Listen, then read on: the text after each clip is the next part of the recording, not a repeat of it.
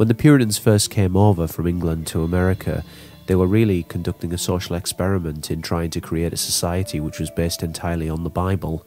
And in this video I want to concentrate a little bit on looking at the laws and comparing them to some aspects of people that we actually find when you search the Bible, and some of the things that Jesus himself said about people who try to make people come under the law.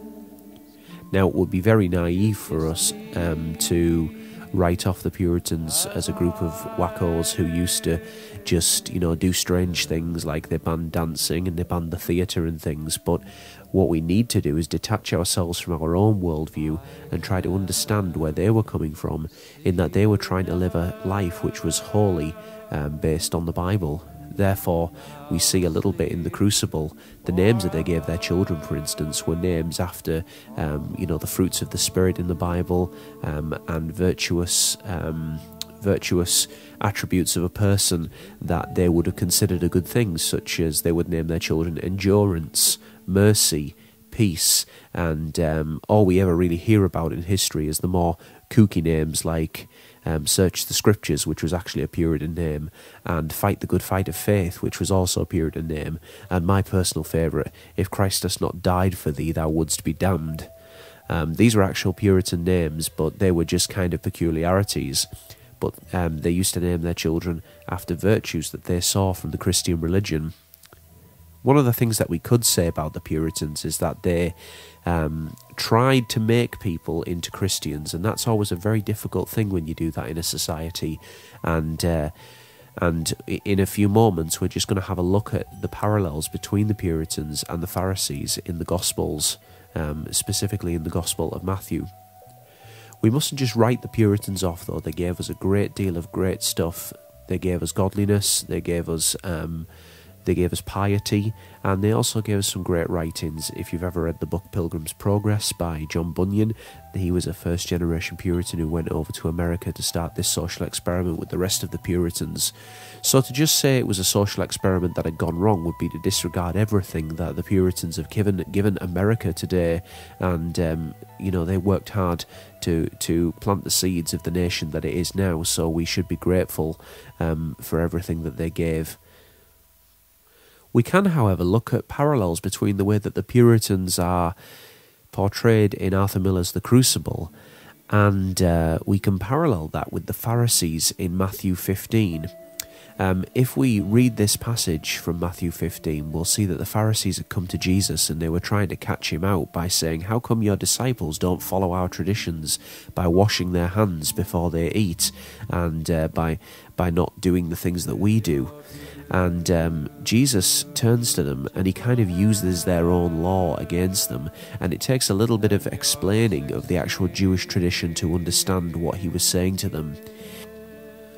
Let's just take the time to read the passage here from Matthew 15. Then the Pharisees and scribes came to Jesus from Jerusalem and said, "Why do your disciples break the tradition of the elders?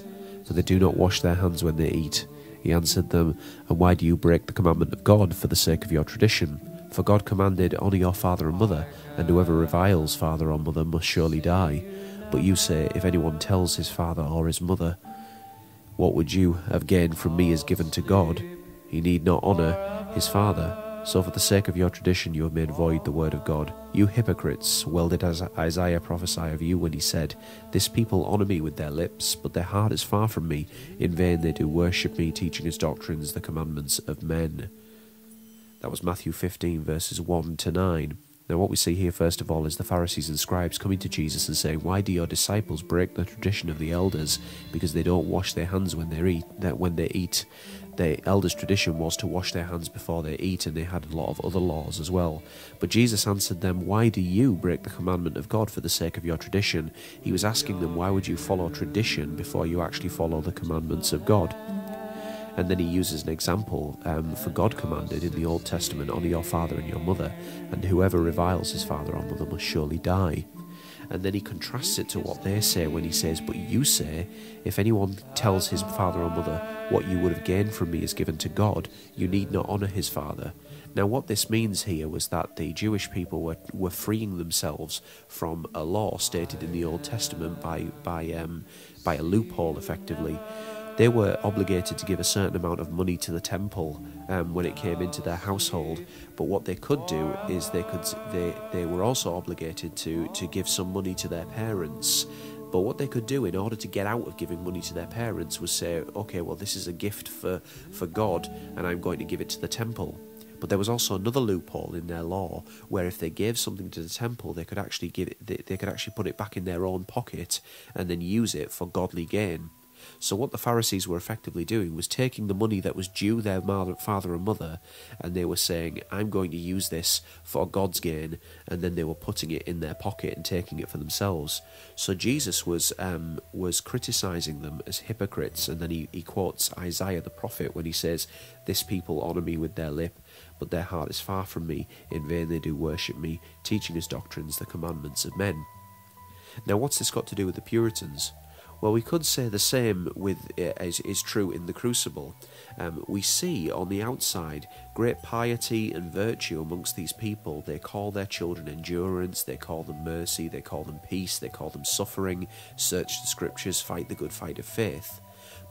But as Anne Putnam rightly says in the first act, she says there are wheels within wheels in this village and fires within fires, and everybody is sinning, but they're sinning in secret, and it all starts to come out, and they start to use the Bible and the scriptures to start to get revenge on one another.